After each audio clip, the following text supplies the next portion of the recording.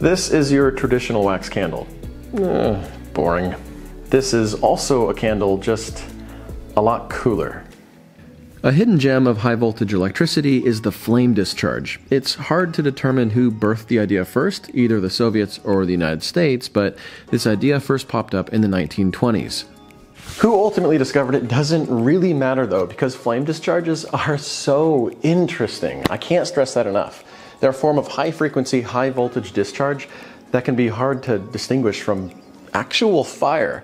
In fact, small flame discharges resemble a small candle flame. Well, with the help of my friend Leon from the Teslaundamehr YouTube channel, I'll be making my own plasma generator capable of not only a plasma flame, but also wireless power transmission at the same time. And you can bet they'll be acrylic. If you're new, you won't get it.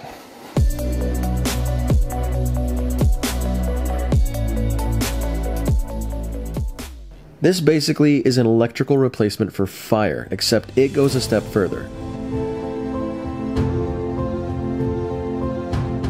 It's totally silent when operating, and being high voltage in nature, it's attracted to a grounded object. So fire that's attracted to you. Sounds legit.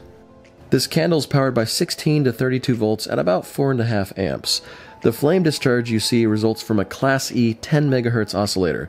That means the electricity bounces back and forth 10 million times a second, which permanently ionizes the air into a flame. Being high frequency, high voltage AC, it's able to wirelessly light a variety of bulbs and tubes from several feet away as well. It also apparently cooks walnuts. Now, ultra-high frequency circuits like this aren't exactly my forte, so to speak, and that's where Leon comes in. He's basically a modern Tesla, sounds like Schwarzenegger, and specializes in flame discharges. So we sat down for a quick Skype session to kind of hash out the finer details of how exactly to build this. So, like, how long have you been building? Okay, I think I built the first plasma flame generator in winter 2016, but my device was very bad and I produced a 1 centimeter flame. But it's so awesome because you don't use a tube, you use a Mosfet, and they're so small and tubes are so big. And everybody is building a plasma flame generator with tubes, but with Mosfets, I think only a couple of people do this. Before you, all I ever saw was like a couple Russian channels that used like the good old Russian vacuum tubes. So it's kind of cool seeing it with like the Mosfet style and whatnot. But this is my prototype so far. And it looks good. It's like falling apart, the secondary coil, because I don't. When I put the circuit together, any design considerations or anything that I should be careful about when I'm building it to make sure that it works? Okay, for this circuit, it's absolutely important that you tune the circuit right. And for this, we have 3 different options. And the main component or the main part of the circuit is the LC oscillator. And this oscillator generates a specific frequency. And you can change the frequency by, for example, increasing the number of currents of the coil. You can change the thickness of the wire. You can stretch the coil. But you can also increase or reduce the capacity of the capacitor, stretching it or using thicker or thinner wire. And by stretching it, you mean like physically making the resonator coil taller or shorter? Yeah, okay.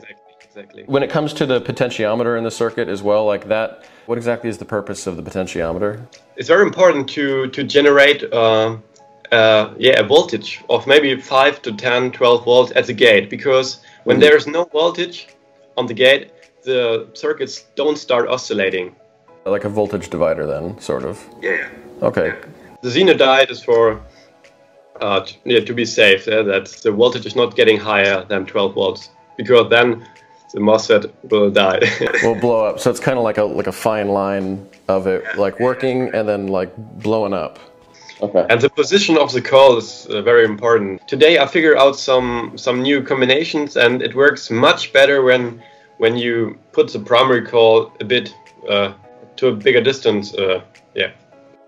We formed a pretty clear plan on how to proceed, so I went ahead and started the build. Little did oblivious Jay know, building it wasn't even half of the work. The parts list, which is pretty minimal, follows this schematic.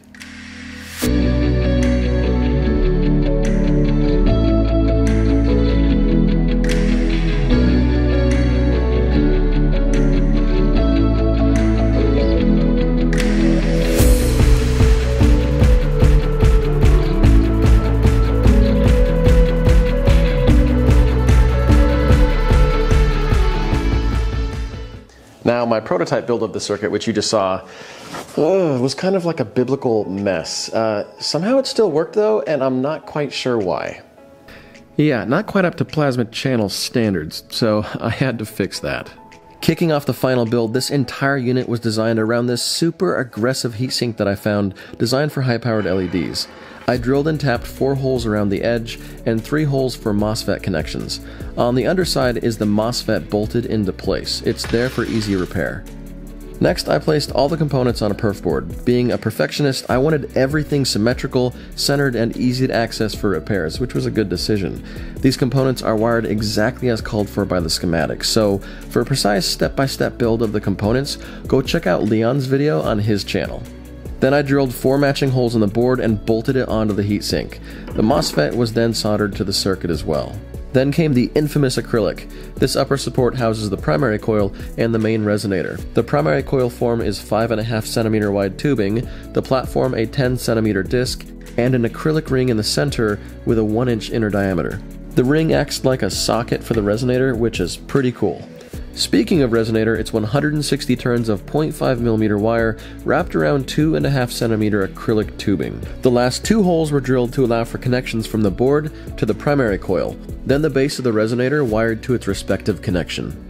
5 turns of 1.3mm wire make up the primary coil, which is designed for easy removal. Finishing off the build is a bolt for a breakout point. Oh, I also placed a switch between the power connections and the circuit. I'm loving how the design came together, and the build only took a couple of hours. Tuning it and tweaking it, on the other hand, took dozens of hours. I'm not even kidding. You see, the goal is to get both the resonator and the oscillator resonating at 10 megahertz, and as Leon pointed out, this circuit kind of has to walk a very fine line in order to operate, and if you fall on either side of that line, you either blow up components or the circuit hardly works. So this is the journey that I took to exchange my sanity for a candle. My first design used a 1.25 inch wide resonator form with 0.8mm wire, 2.2 nanofarads across the Mosfet, and 6 turns on a compressed primary. Connecting it to power and switching it on, nothing. Adding an additional 2.2 nanofarads across the Mosfet, and it lit up fluorescent tubes, but that was about it. This indicated though that oscillations were present, just mismatched. I then tried a second resonator, 1-inch diameter, 0.4mm wire, 2.5 inches long. This produced a 1/2 inch flame, and I got super excited.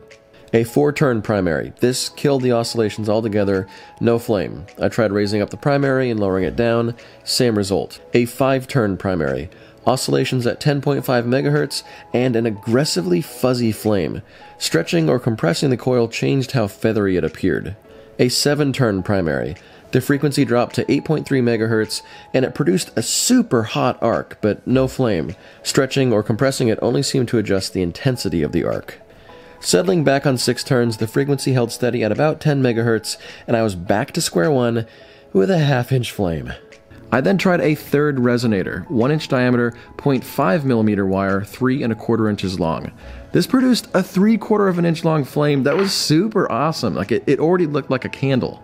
Running through the same primary coil variables, I tried 4, 5, and 7 turns, and 5 turns lowered down produced the biggest flame by far. With 5 turns on the primary and the third resonator working best, I focused on optimizing the primary height. I stretched it fully, I stretched it partially, I moved it up a little bit, and I moved it up a lot more. I was losing my mind. On my final brain cell, I found that 5 turns compressed and raised 3/4 inch was magic. I turned it on, and no, actually, check this out. 4 to 5 centimeters long, or 1.5 to 2 inches long. Super hot. And adjusting the input voltage changes the flame size. I kept killing Mosfets though, so I tried 5 different inductors of different shapes and designs, and finally settled on 20 turns of 0.5mm wire for the final inductor, and I haven't killed a Mosfet since. Having an oscilloscope also helped to work out the kinks, so a massive thank you to Daniel from Keysight for the scope, and to Electroboom for the referral. Okay, so Leon is the de facto expert on these plasma flame circuits, so I'm going to let him talk a little bit about how this circuit works. So guys, I will now tell you briefly how the plasma generator works, or rather why it can work with Mosfet at all. Because Mosfets hate high frequencies, 10 MHz are nearly impossible for them. The main part of the circuit is a simple LC oscillator which has a specific resonance frequency. The frequency depends on the dimension of the coil and the capacitor, for example 10 MHz. If we now add a resonator to the oscillator, it will be excited to oscillate if it has the same resonance frequency. At the upper end of the resonator, such high voltage is built up that a plasma flame is generated. The higher the frequency, the more the lightning becomes a flame. But why can MOSFET switch such high frequencies? Also, they are not made for it. The keyword is zero current switching. So that means that the MOSFET always switch at the point where there is no current flowing through the oscillator. This is super efficient and the MOSFET has no problem with it. Unfortunately, zero current switching is not so easy to set because the circuit must be optimally tuned for this. Taking all that theory and smashing it into a package like this results in this. A flame made of pure plasma, hot enough to melt steel. It also puts out a wicked strong EMF field that can light up light bulbs wirelessly. Pretty much the only candle that lights your lamp for you. Flame size can be adjusted with the turn of a knob, and the thing is just freaking beautiful. It's the perfect little candle that never runs out of wax, and it's great for a lot of stuff, like a romantic date with somebody that you love. Somehow you always get me. How's the salmon? A quick note, I'm aware that some other YouTubers, Styropyro, have made some freakishly large flame discharges before. They have amazing videos about them. However, I really like my limbs, and something about the prospect of vaporizing an entire hand off doesn't seem very appealing to me. So I prefer this smaller size for now. And speaking of safety, the flame is made of plasma, which is much hotter than fire, so if you ever happen to build one of these, don't be this walnut. It's also always a safe bet to use the one-hand rule at all times. Hands down, I think this is my favorite project, and hopefully you learned something new from this video. If you have any suggestions for design improvements or any questions, drop a comment down below. And also, a massive thank you to all of my Patreons for helping me to afford blowing through this many MOSFETs. This many MOSFETs is not cheap. Also, thank you for taking the time out of your day to watch this video. Until next time, you stay classy, you classy cats.